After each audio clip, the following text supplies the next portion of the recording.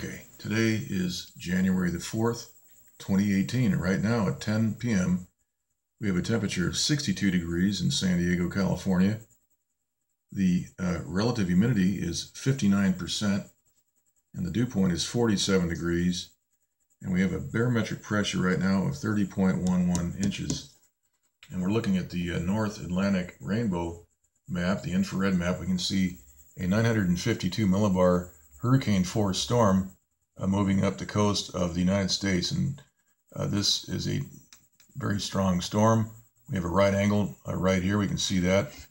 So there is high pressure being forced into the center of this low, and that's causing this right angle and a lot of wild wind and crazy weather.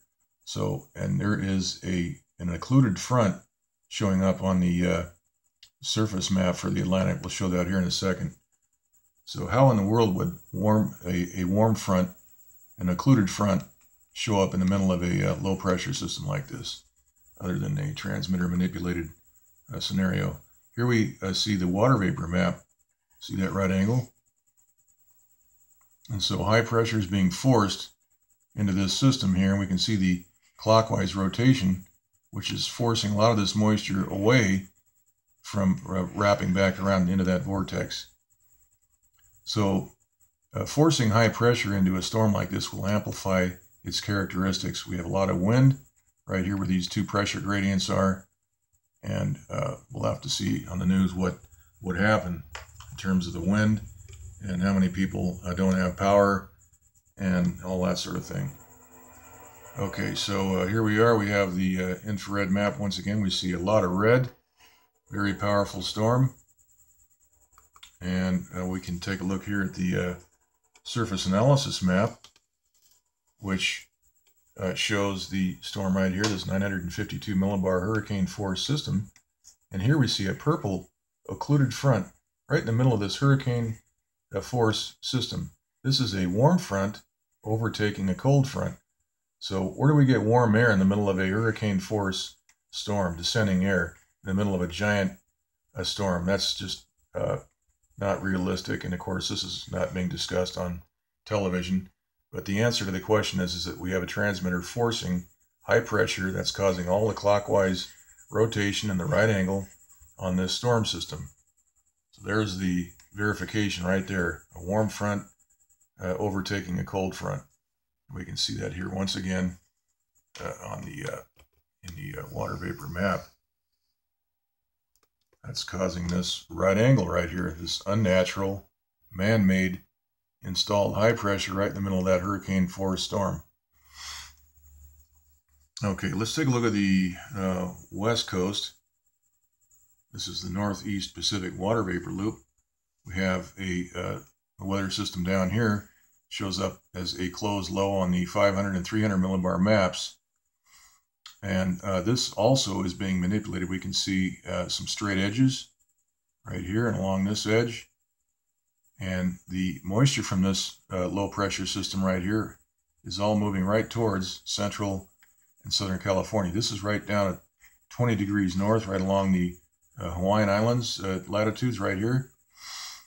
And so today in Los Angeles, we saw a lot of chemtrail spraying. The same is true for down in the San Diego area. It wasn't as intense, but by tomorrow, with all this moisture moving in, we should expect to see a lot of chemtrail spraying, since there is no rain forecast for tomorrow, which will be Friday. Tomorrow's Friday.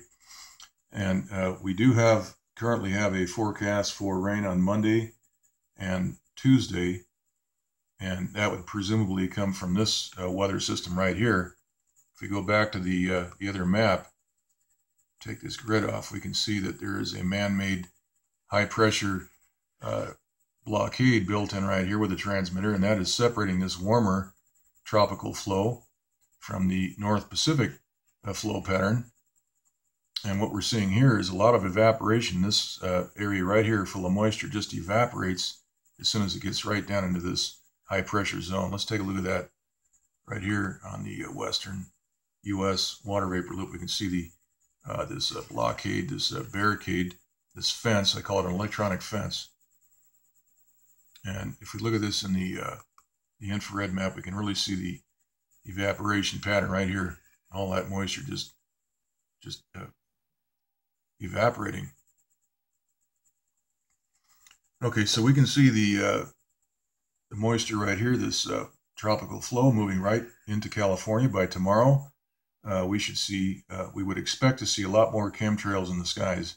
Very heavy spraying, since there is no rain in the forecast. Also, the Doppler map right now confirms that there is no rain in the Southern California area down here. We see some rain near Point Conception, which is right near Lompoc and Vandenberg Air Force Base right there. So they are getting some rain, and also in Northern California as well. Now we can try to, we'll go ahead and take a look at the bigger map here. In the meantime, let's look at the sea level pressure map. We can see the high pressure out here, which is just northeast of the Hawaiian Islands. That's going to block. There's a dual storm system up here near the Aleutian Islands.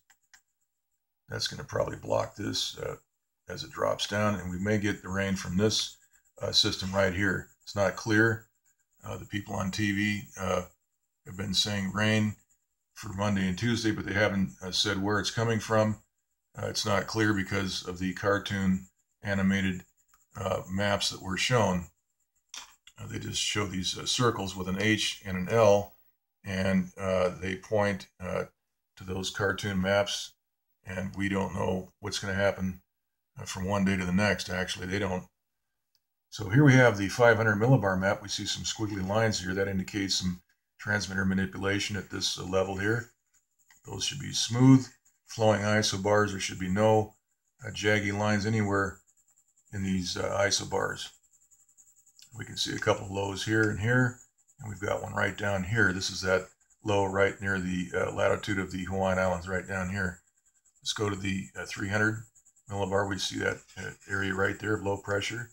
All that moisture is moving right up towards California.